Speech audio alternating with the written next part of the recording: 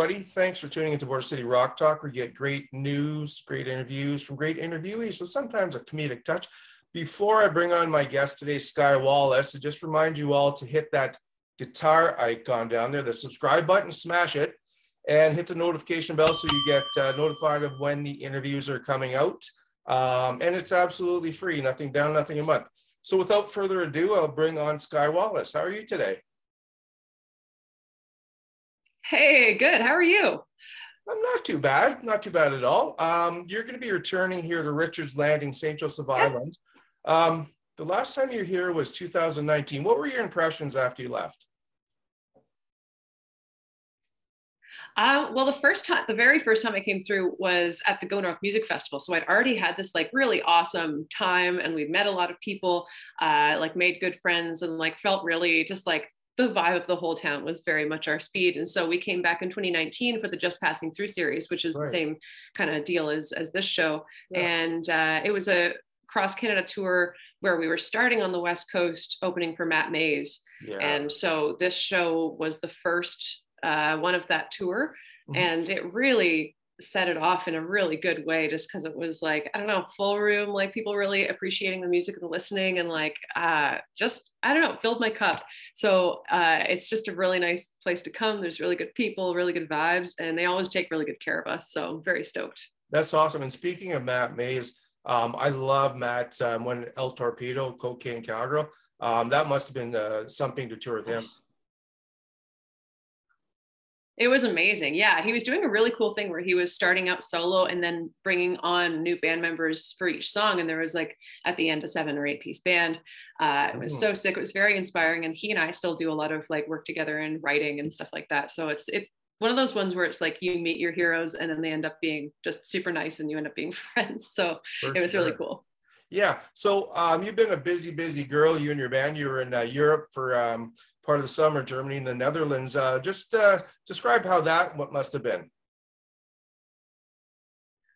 Well, it was unbelievable. Like we went to Germany for just a couple of one-off shows and a showcase at Reeperbahn Festival in Hamburg in 2019. And so at that time we met an agent, and I'd only ever done like shows in Germany, which were mostly solo and always booked myself. So it was always kind of like, who knows what's going to happen. So this was like the first tour where somebody on the ground had planned it, which was incredible. I was a little daunted going into it because I'd never even been to a lot of these towns, let alone played in them. So I was like, are there going to be people there? Like, I don't know. But there were just like full rooms, like really, people were really engaged, and like, I don't know, they really like music over there. So it was like a treat the whole time. Like we kept waiting for like, is there going to be a dud on this tour? And there wasn't. So it was like, wow, for unbelievable. Sure. Travel is the best thing in life. I always used to tell my daughter that travel is the best education. So I would say you can't go wrong traveling. But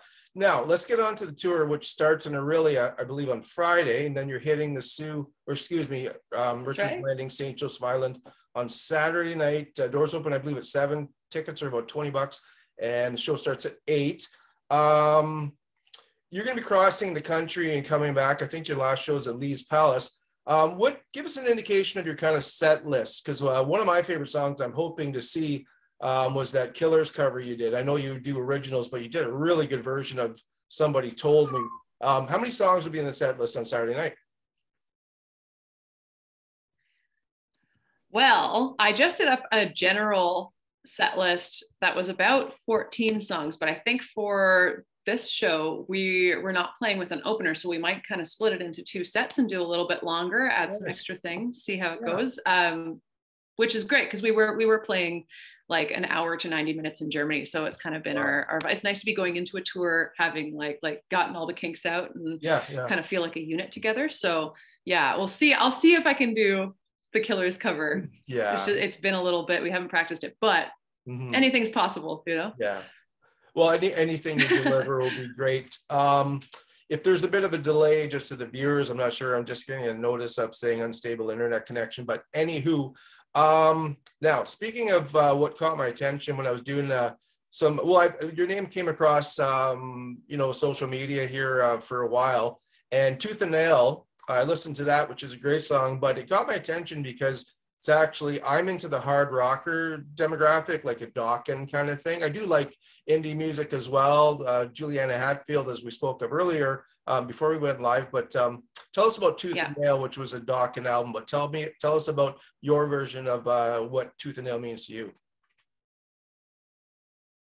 Yeah, so this one kind of came as a reminder to myself, because that's like this whole record, I usually write from kind of a narrative sort of format where like I'm telling the story, but not in my body as much. That's just kind of been my comfort zone for writing. And this record is all about like me, my own experiences. So like things like self-doubt, like mental health, relationships, all the stuff. And Tooth and Nail for me was really a reminder to just remember to look at your accomplishments and your current self in life through the eyes of your younger self, because I feel like that's so easy to lose sight of, to like see the breadth of how much you've developed as a person, as like for me, like an artist, but like whatever you're doing, you've fought for so much, you've grown so much, and it's so easy to feel like you're spinning your wheels and going nowhere. So to like take that look through the eyes of your younger self and be like, fuck yeah, that's fierce, that's awesome, is I think really, it gets you out of that like cycle of thinking that is, you know, can be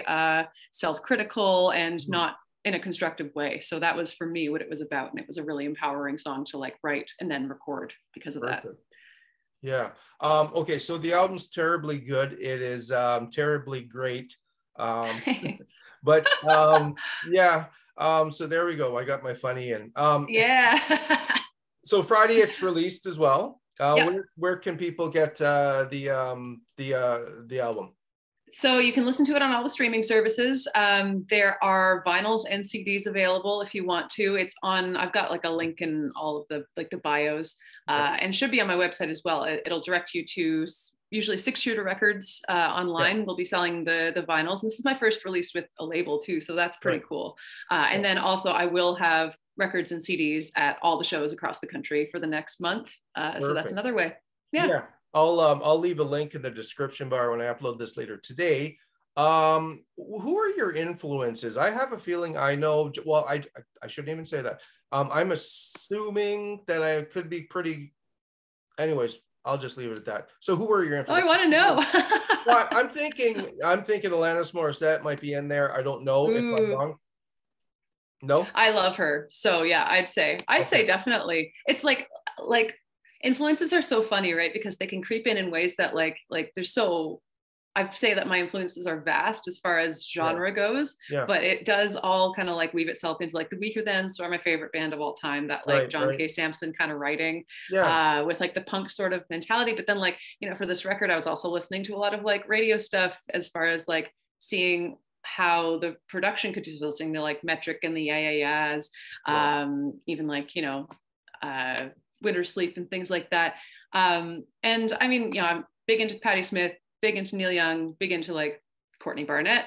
And I was listening, I don't know if this comes through at all, but like the band Deaf, I was listening to a lot during this process. So it's kind of like it all kind of creeps in different ways and becomes its own thing in its fruition. So yeah. And you do a great, well, you probably do a bunch of Patti Smith covers, but is there going to be one of those in the set list, do you think?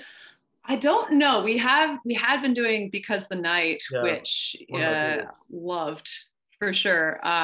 But yeah, I don't know. We'll see. We have been working on a new cover too that we're really excited about. So might venture into that territory. Maybe you'll debut that at the town hall in Richards Landing. That would be nice. That would be nice. Maybe that sounds like a good idea. I'm going to gun for that. That sounds good. Cool.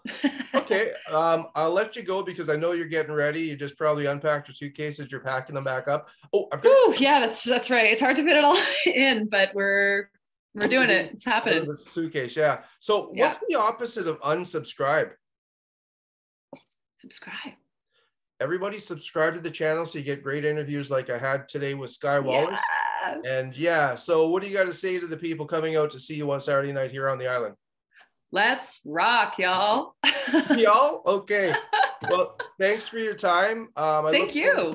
To meeting you. And break a leg. No, don't break a leg. But no, I won't. Just have a good time in your show in Aurelia. And we look forward to seeing you in a few days. Awesome. Thank you so much.